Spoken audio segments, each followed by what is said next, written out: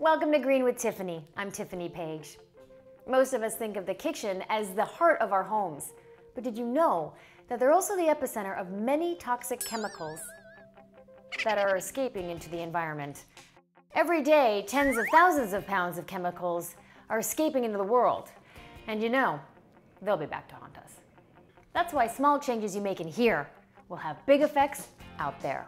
For instance, you could use eco-friendly detergents. There are a variety of brands to choose, but what's important is not to choose detergents that contain phosphate, chlorine bleach, optical brighteners, or surfactants like ecophenol ethioxylates.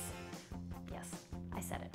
The solution is to use environmentally safe cleaners made from non-toxic, biodegradable ingredients like pure vegetable oils, natural minerals like salt, and hydrogen peroxide. If you'd like recipes of how to make your own, check out my blog. One of the most hazardous chemicals in our kitchen is dioxin.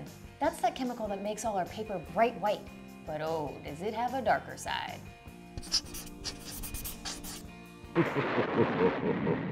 Seriously, dioxin is proven to cause cancer, and it's linked to all sorts of nasty problems from miscarriage and infertility, learning disabilities, immune system deficiencies, even diabetes.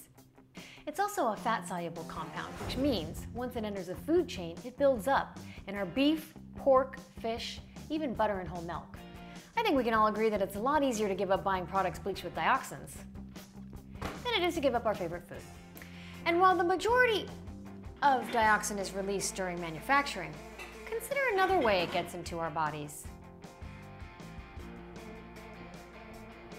Those fluffy white coffee filters. They're going to be stained brown anyway, so why not use unbleached filters instead? Now, one of the biggest offenders is right on the tip of our tongues. Or it soon will be. Those old and scratched Teflon pans need to be shipped off to the recycling center.